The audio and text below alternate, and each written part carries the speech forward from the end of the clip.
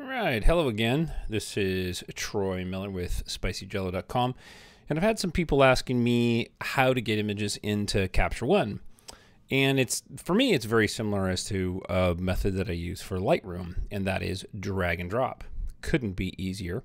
If you're in Capture One, you could just go to the import arrow up here in the top left-hand corner, and then you could go to import files, choose the folder you want to import, and simply select that and then open them, and it'll bring into the import dialog box. But what I normally do, and this will actually show you some of my organization, is I create a folder.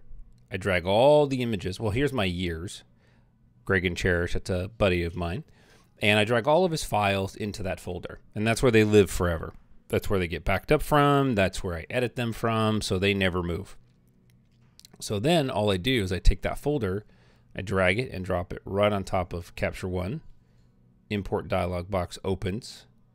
I don't do any adjustments or anything. And then unlike Lightroom, you don't have to choose whether you do one-to-one previews or smart previews or anything like that. Capture One will just take care of all that for you in the background. And it's much faster on import. I'm going to show you in real time. So in this folder, 108 images. So there's the lower right-hand corner is the import dialog box. There we go, we're done. So now you can see imaging main, archived images, 2007 shoots, Greg and Cherish. They're the only two that I've imported from that folder. If I go in there, there they are. They are ready for you to go to work. You can see that they're quickly drawing some previews, and you are good to go. Hope that helps.